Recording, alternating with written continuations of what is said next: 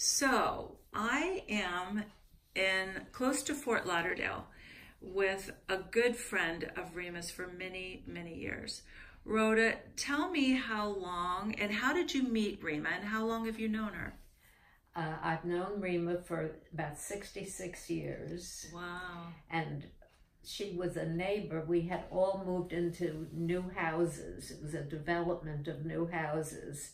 And I looked out the back and she was like two houses behind me on an angle. And I see this pregnant woman and her Shelley was crawling on the ground and she was very pregnant with Gary.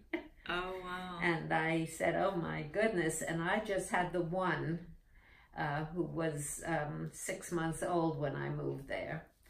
And anyhow, we finally met as neighbors and we hit it off immediately. And I was very impressed with her because she's so outgoing and I tend to be on the shy, quiet side. Aww. So we worked out very well together.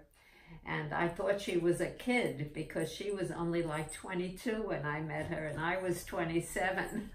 Oh, and wow. I thought, oh my God, she's a baby and she has 2 children. But we used to walk to the store together and take our carriage seats and, you know, push the carriages. And then we just got very close over the years and everything was good. And I went through her whole marriage with her and her whole divorce with her. Wow, then, it's amazing when you have known somebody that when long. she met Tony, they wanted to see each other. I babysat for Debbie, who was little at the time. Okay. So she could see him, and it worked out very well.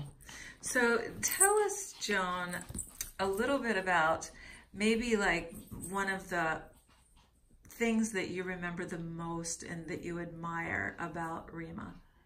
Mostly, I'm very impressed with how active she was. Even then, as a new mother with babies and everything, she still ran to dancing and went to Atlantic City. It was far away. And I was very impressed because I did everything. I pretty well stayed put and didn't do that much. So to me, she was always quite intriguing. Aw, lots of fun, huh? Yeah, she had a great sense of humor. My husband loved her. He had a good time with her. And then he's been gone for 25 years. But I met a man in this building and she got a big kick out of him and he got a kick out of her. They were always kidding around. Aww. So he liked her very much. Oh, that's great. Yeah. That's beautiful. So maybe share with us something that you can remember that was super funny that she did or that you guys did together even. Trying to think super funny. It's so hard to remember, but all I know is we had a lot of fun together and she got me started with a lot of stuff. And at one point, she went to a weight place to lose weight, and I used to be heavy. And she was just, after Gary was born and Debbie, she was left with some weight. So she went and she told me to go. So I went there and that worked out very well. So. Oh, that's fun. Awesome. Well, Rhoda, thank you so much for just taking time to be with me and talk with me about Rima. She was very special to a lot of people. Very special person. She had many friends and she was well liked. In fact, here in Century Village, she'd come down every month or every other month. And she used to do my gym classes with me and my dancing. She used to tell me that. And let me ask you, she would drive down here, right? At the beginning, she drove down, and then Shelley said she didn't want her driving anymore. Oh, right, so she took over. Yeah, but she was the for driver. Years she drove, right? And I wasn't. I learned late. I didn't even want to. I hated it. I hate technology. Yeah. And my husband taught me, and I'm crying. I don't like it. And he says, you have to. It's important. Now I drive, but I still don't go on highways, but I drive all over, and I look up at the sky and I say, thank you, George, for insisting I drive. And Rima got a big kick out of the fact that my friends here, the older ones, none of them drive. Either they can't or they never did. Right. So I'm the designated driver, and she gets such a kick out of that. I love it. That's great. Well, thank you so much. And I'm happy that you could be with us for her memorial.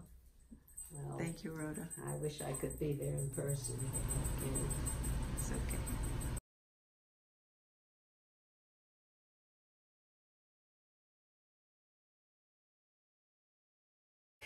Rima's kitchen before the battery dies.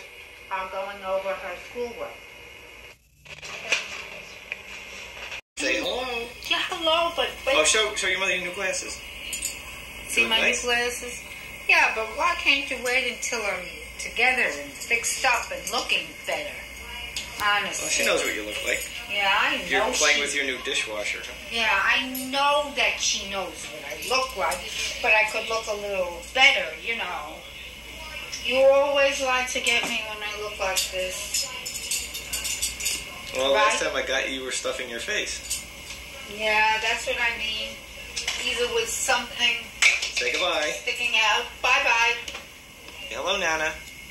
Hi, Nana. This is Rover. See, I know you can't see his eyes. Here, I'll show you. Right here.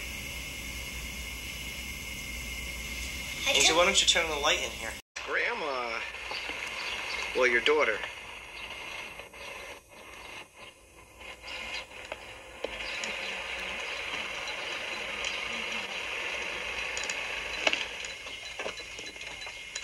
Hi. Say hello to your mother.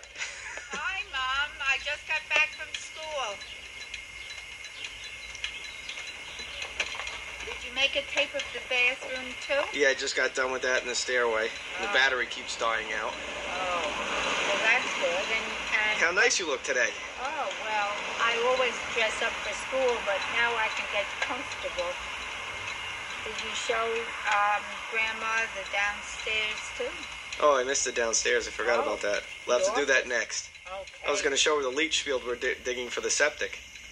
Oh, that should be fun. Did you show her Big Alice or whoever was up here? Scoop? Scoop. No, not yet. And what about the fire engine? That's very necessary. It's got a quick shot. I'll go down and take another look. Oh, but I think it's very important to get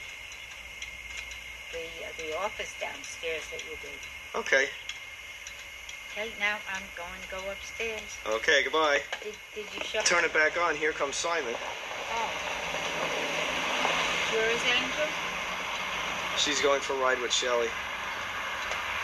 Somebody backed into the back of